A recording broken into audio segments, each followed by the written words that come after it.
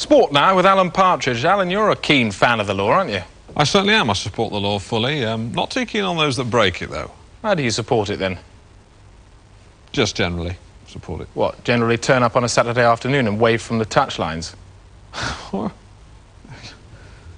This is Sports Desk.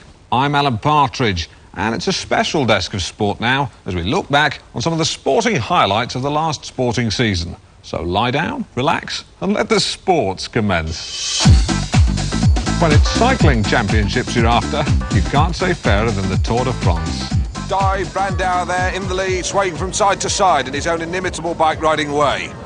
Klaus been there on the inside, pumping away with those gristle-like muscly legs inside those tight lycra shorts, which have become his trademark. And I don't know what this man is playing at. There's no way. Surely the judges must come down like a ton of bricks on that. Carrying bikes on top of a car is not a sportsmanlike way to run this race.